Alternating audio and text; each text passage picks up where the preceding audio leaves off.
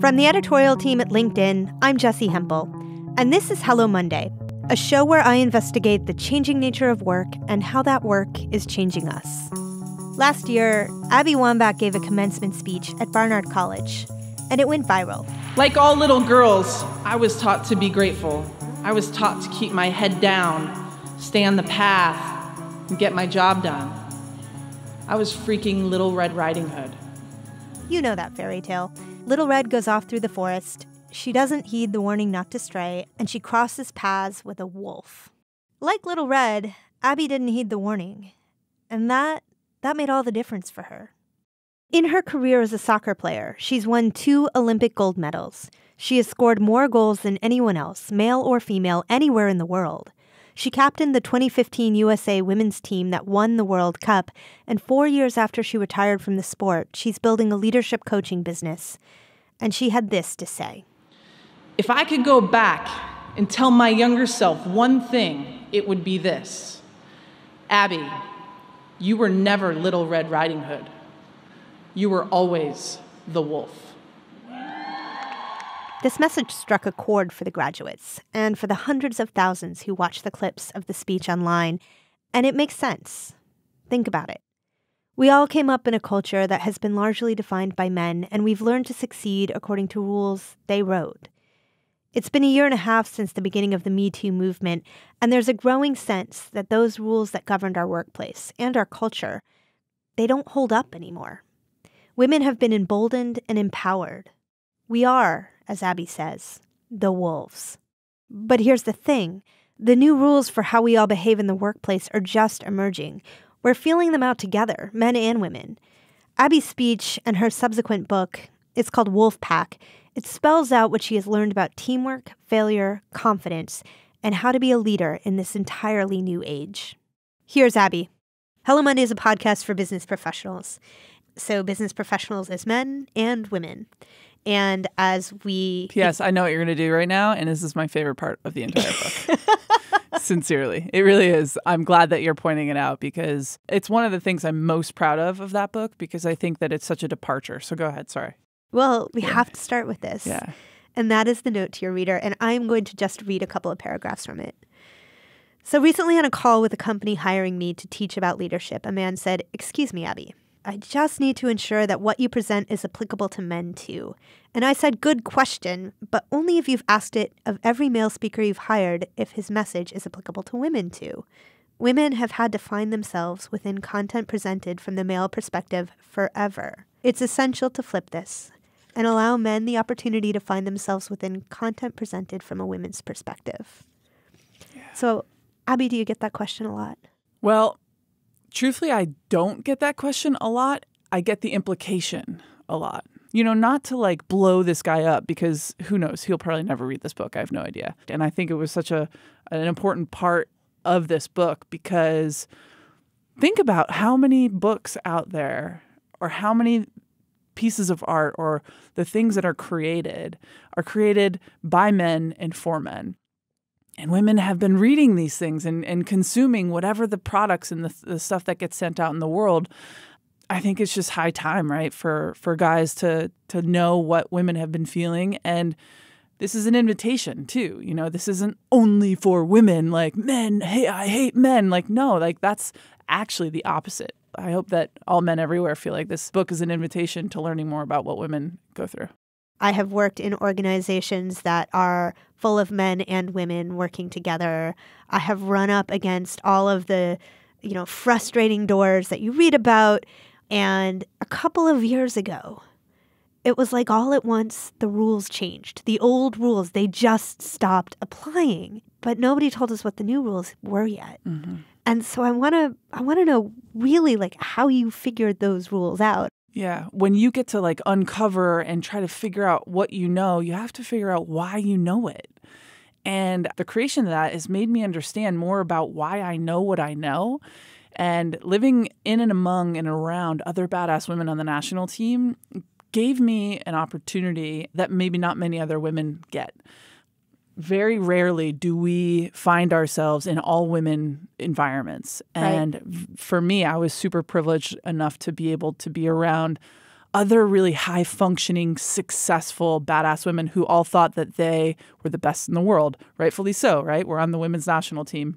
And because of that experience, we didn't really adhere to all these old rules that I talk about in the book. We didn't adhere to like some of these rules that now being detached and separated from the national team and into my retirement, I see out in the world that women don't know some of the stuff that I know and some of the stuff that I learned by being on the national team for so long. So this is my attempt to bring people to a higher level of who they want to be in their lives. And women don't understand or also don't have access to the knowledge of, why am I doing this stuff? Right. And not only that, what is the solution? What is the alternative, right? Okay, so your version of the old rule is you're on your own here. And your version of the new rule is, well, you're not alone. You've got your pack. Yeah. How did you get there? One of the things I realized very quickly when I retired is that traveling the world with your friends and playing a sport for a job, it feels like a fairy tale a lot of the time, right? That doesn't mean it doesn't come with sacrifices or hardships, right? Being fit, staying super, super lean and always kind of being on some sort of diet, pushing your body to the limit to try to continually get better every single day. And then the drive personally to build, and I hate this word, but to build a brand for myself that would be able to outlast my career. Why do you hate that word? Because I think that it feels super narcissistic as an individual athlete. And I think that now in my retirement, I'm building a business.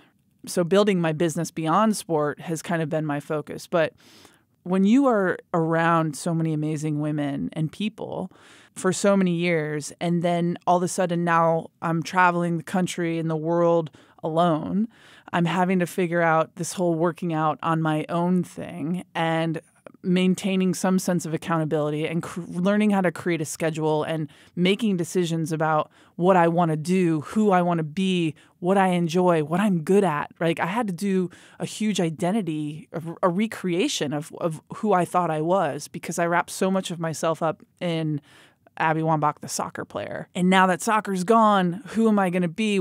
Because when you're inside the kind of ecosystem that I was inside of it, you know, it's almost like too good to be true.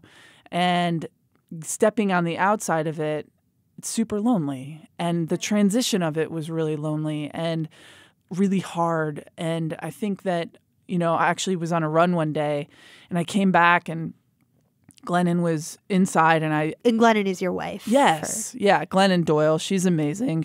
And I just was F-bombing. I was like, I don't know why it is so effing hard.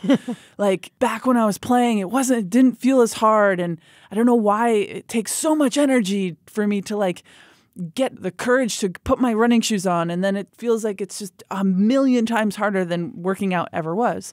And she just said it so simply. She's like, oh, well, you don't have other people around you. And that's it. The truth is when the world is so hard and living life is so complicated that doing it alone is impossible. But when you have people around you, your wolf pack, even though you're doing the same thing, it feels like it's not as much of a suffering event as possible. The reason why I was so successful on the field is because I had people that were challenging me and that we were competing with each other, not against. And it made me think about the ways that women treat each other in workplaces, in more traditional workplaces, like offices that I've worked in. And women haven't always been nice to each other. They've had to compete with each other in frameworks where they didn't necessarily set the rules. Yeah, of course. You know, this scarcity mentality runs so rampant through women's psyche, right? Because most places of work, there's usually only one and maybe two seats at the quote-unquote table. Or there's only so much money in the pie to get sliced, right? And more for her means less for me. Like that is the belief system that women truly have embodied, because that is the way that the world has kind of been running. But the truth is that there are more women trying to get in leadership positions. And why do you think men support each other across businesses or across industries? Because they know it will eventually come back to them, right?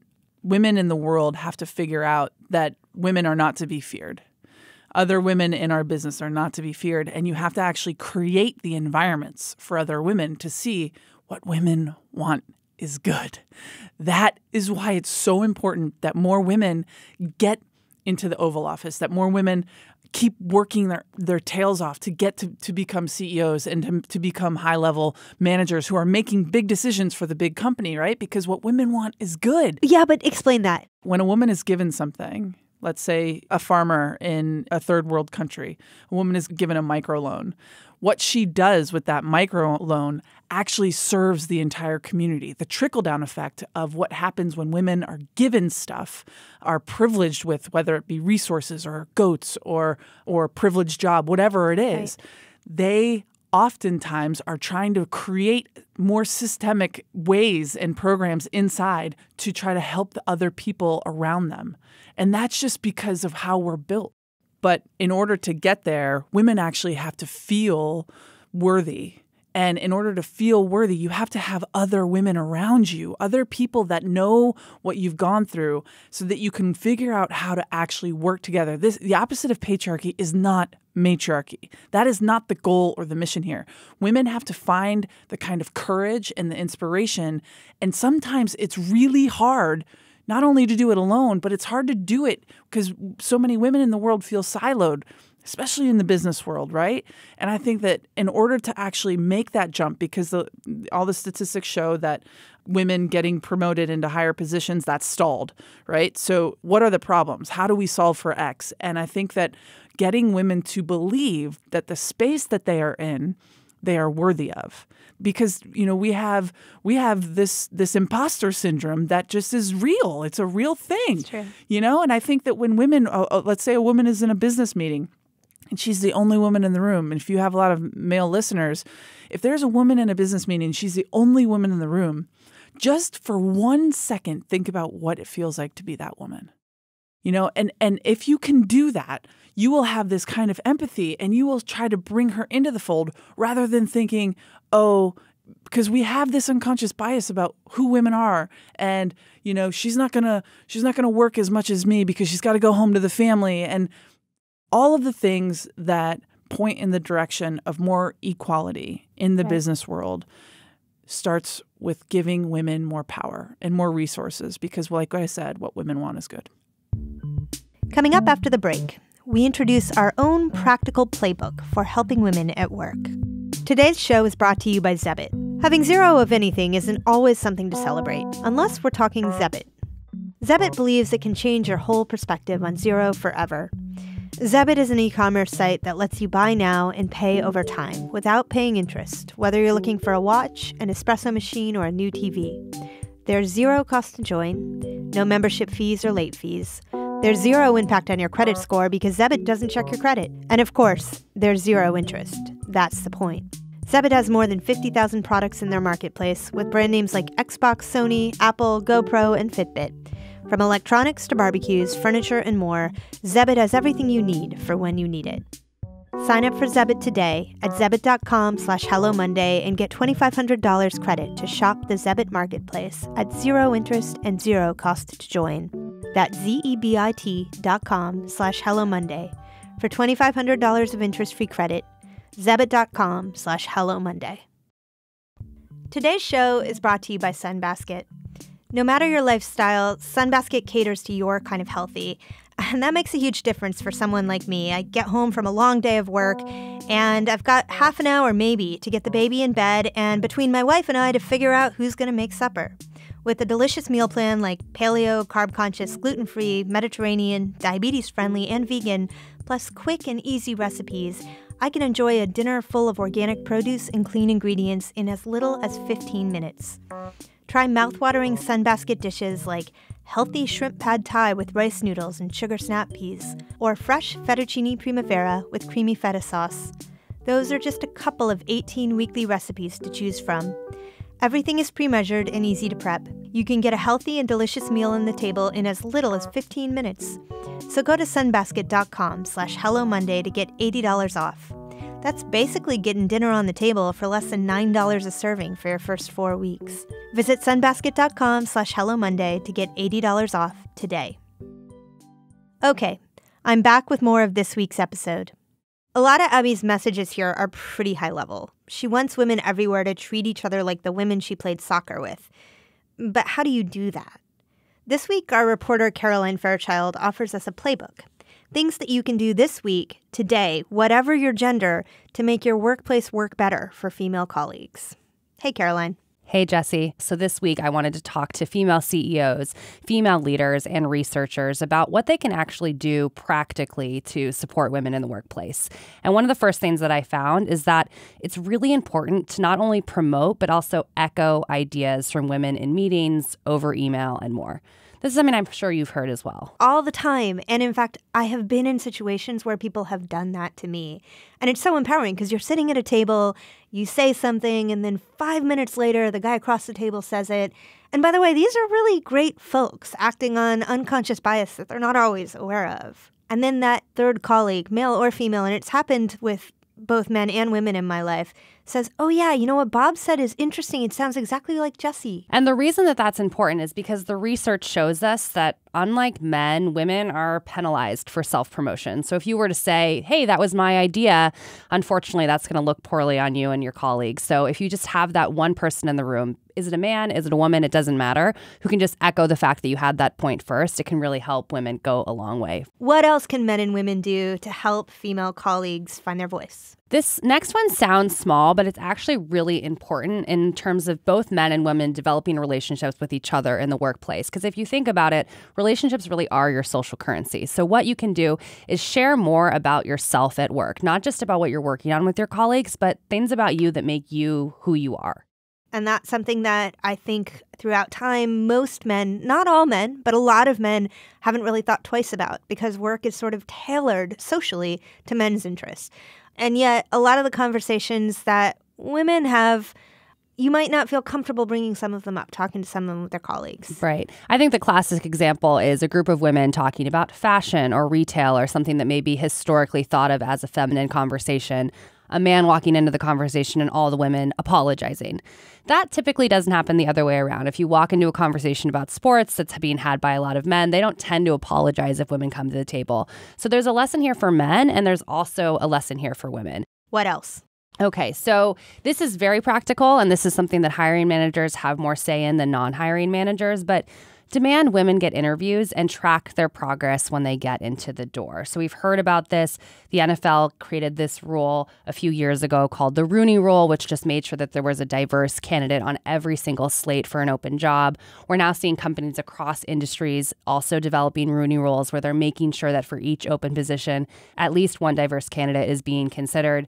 This is just important because if women aren't coming to the jobs that are in the workplace itself is not going to be as inclusive as it could be, which is, as we heard from Abby, makes it hard for women to find their teams. Right. And it's not enough to just have some sort of a quota rule to say, well, you have to consider at least one candidate who is from a non-traditional background before you choose your person.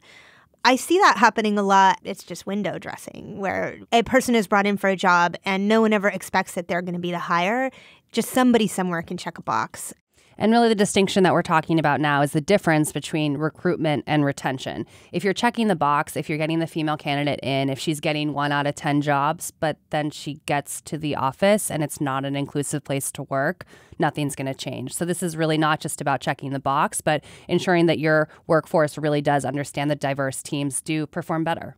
Is there anything else that we can keep in mind? Yes, there's one more thing. So this is my favorite because it mostly revolves around men and what they can do. And this is that if there are policies that are supporting women at your workplace, make sure that men are taking advantage of them as well. We see a lot of corporate America stepping up to the plate, not as much as maybe we would like when it comes to things like paternity policy or other policies that allow workers who need a break to spend time with their families to do that. But if it's only the women who are taking advantage of these policies, it's sending a signal to the larger workplace that this is something that isn't actually okay. It's not until we see leaders across genders taking advantage and fully using these benefits that they really are going to benefit everyone. That's a really great point. And here, Caroline, as we wrap up, it's probably important to remind our listeners, Y'all have heard this before. We are not telling you things that you haven't heard before. You've also heard to eat less sugar. You've also heard to exercise. These things are practices. They're like muscles you have to strengthen. They're definitely like muscles to strengthen. And you heard me say that these are small things. And I think that may be why people don't do them. They think that they're small, but their impact is so large. So even if you think that it's something small, doing it tomorrow in the workplace could make a huge difference for your colleagues. All right. Thank you. Thanks. Coming up after the break, Abby tells us what she learned when she stopped playing professional soccer. Today's show is brought to you by Fundrise. Real estate investing is known for a lot of things, mainly making a select group of people a lot of money. But being an online cutting-edge experience is usually not one of its hallmarks. Well, that is no longer the case. It offers software that cuts out costly middlemen and old market inefficiencies, and delivers the kind of investing power you usually only see at giant institutions, bringing real estate's unique potential for long-term growth and cash flow to individual investors. People. Getting started is simple. When you invest, you will be instantly diversified across dozens of real estate projects, each one carefully vetted and actively managed by Fundrise's team of real estate pros. Then you can use their intuitive investor dashboard and real-time reporting system to monitor the progress of each property within your portfolio. So visit fundrise.com/Hello Monday. That's fundrise.com/Hello Monday to have your first 3 months of fees waived. Now back to Abby. So I want to talk about your personal career trajectory. One of the most beautiful things about watching you play was watching you own the fact that you were really good at what you wanted to do. Yeah. And then you retired.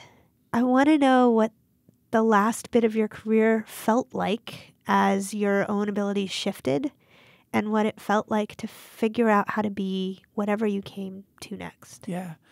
You know, I was a pretty confident kid and a confident teen and a confident young adult.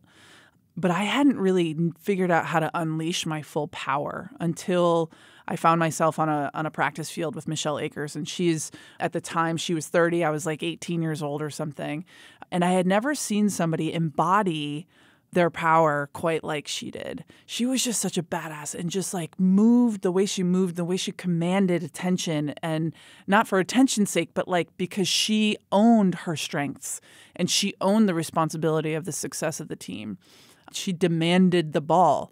And there's two parts to demanding the ball, right? If you are out in the world just saying, give me the ball, I want the promotion, I want this. Like the deal that you are making by saying those things out loud and putting yourself in that position of power is that you have to have follow through, right? So you can't just run around being like, give me this, give me that, give me this. You actually have to follow through with whatever it is. If you say, give me the ball, you damn well better score, right? You damn well better know that this moment is a big moment and you got to take the complete responsibility on your shoulders. So as my career progressed, what was interesting is, like all aging athletes, your body slows down a little bit, but you get smarter in your head. You get smarter in your decision making. Things come a little bit quicker to you than a younger player. You're making fewer mistakes, but you're able to cover less ground. So it's kind of this weird psychological mind F, if you know what I mean, because your body slows down, but your brain speeds up. And so it's about figuring out how to process through that period of your career. And as I got older, especially in the last year of my career, you know, my role on the team as it related to the game was changing. But I didn't want that to be the thing that defined me, right? So I really put a ton of attention and time in what I felt was my leadership skill. I put a ton of time into cultivating relationships with the players on the team, cultivating a relationship with my coach, and doing everything possible that I could aside from the game, outside of the lines, right? Text messaging teammates, making sure that everybody was flying and confident as they possibly could be going in the 2015 World Cup.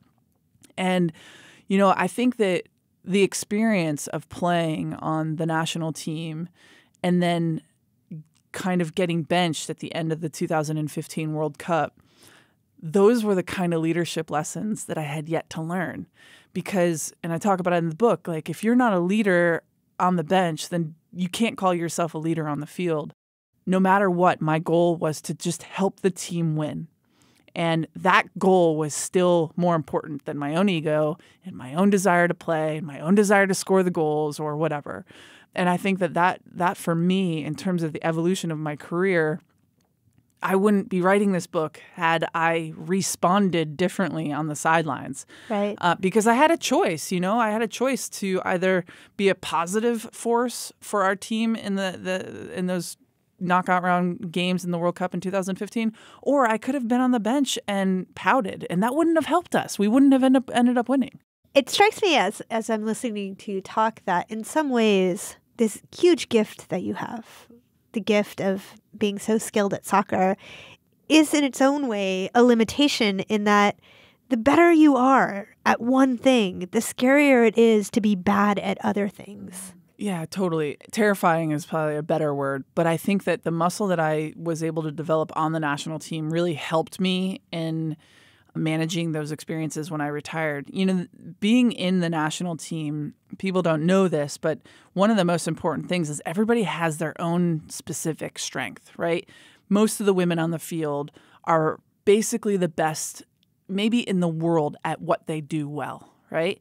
And the other things, whether you call them understrengths or weaknesses, those are things that we talk about openly on the national team. Like, I'm not the quickest player, in the world. And that's when Alex Morgan is like, you don't need to be quick. You need to be a target forward and you need to be strong. So you focus your energies on your strengths and I will be the quick player, right? I will pick up where maybe some of your weaknesses lie, right? And so all over the field, you have these kind of beautiful dynamics going on. And I think that that's super important. And it's something that I'm trying to teach these women in the program that I'm running is that you don't have to be good at everything. You just don't. What you need to know is what you're good at and try to figure out and focus your business inside of that triangle. So when you're building a team, you want to build in both strengths and weaknesses so that when they all connect, you're actually a solid, unified unit, Totally. But I want to know what your internal life was like through, in particular, the end of your career and the transition. Did you like yourself? That's a good question. Well, I had just recently gotten sober, so I was super happy with what I was able to do in terms of getting sober. When did you get sober? I got sober right at the end. So I actually got a DUI right after I retired. My life was in shambles. And I was just really struggling with this whole idea of different life other than soccer player. And then that came out in all the different ways, whether it be just abusing alcohol, and I got the DUI, and that was a really beautiful, hard moment, no doubt, worst thing that ever happened in my life. But turned it into the most beautiful and positive thing that ever happened because it really woke me up to the facts of what I was really struggling and suffering with at the time. Was it hard to do that under the spotlight? Yeah, of course. When you have a sense of fame and you have a sense of honor, what people might not know about me is that even though I was really suffering with alcoholism, I have such a strong sense of honor that once this dark secret sort of thing was exposed, and I was on the ticker on ESPN, I've got the DUI, my mugshots everywhere. That was a pretty big wake-up call. And my life completely changed because I started choosing to live rather than choosing to slowly die. Next week on the show, Stanford professor Fei-Fei Li is among the small group of people responsible for catapulting AI from research labs to industry. A decade ago, she taught computers how to read images. Now she focuses on creating AI that's good for people. We want to be here participating and making sure it is a benevolent force and making a positive change. If you enjoyed listening, subscribe and rate us on iTunes. It helps new listeners find the show. Hello Monday is a production of LinkedIn. The show was produced by Laura Sim and Fernando Gallegos, with reporting by Caroline Fairchild. The show was mixed by Joe DeDorgi. Florencia Ariando is head of editorial video. Dave Pond is our technical director. A special thanks this week to listener Alex Ahorn, who sent us a voice memo ahead of Abby's interview. I'm a huge football fan, or you call it soccer over there, and she's definitely one of the greatest people in the sport's history, on and off the pitch. Our music was by Poddington Bear and Pachyderm. Dan Roth is the editor-in-chief of LinkedIn. I'm Jessie Hempel. Thanks for listening. You must be super great at coaching your daughter's soccer team now. I don't know if I'm great. I don't actually coach them anymore. And it's just fun. You know, it's fun watching these kids grow up and learn the game and sitting on the sidelines and dealing with parents. By the way, parents are the worst. You'll learn with your young one as Jude grows up. But sincerely, sitting on the sidelines, it's embarrassing how fired up parents get, not only at the referee. Let's be real, folks. Like, the referee has no cherished outcome of this game. Like, they're refereeing 10-year-olds or 13-year-olds or whatever. They don't care about what happens. And people don't understand. Sports is about creativity and growing and figuring stuff out on your own. And your kid is going to suck because guess what? All children suck at sports. They just do. I sucked at sports, you know? And basically, the most important thing to remember, parents, is that your kid is probably not going to make the pros. They're not. I'm sorry to tell you. I'm sorry to be the bearer of bad news. You haven't met Jude.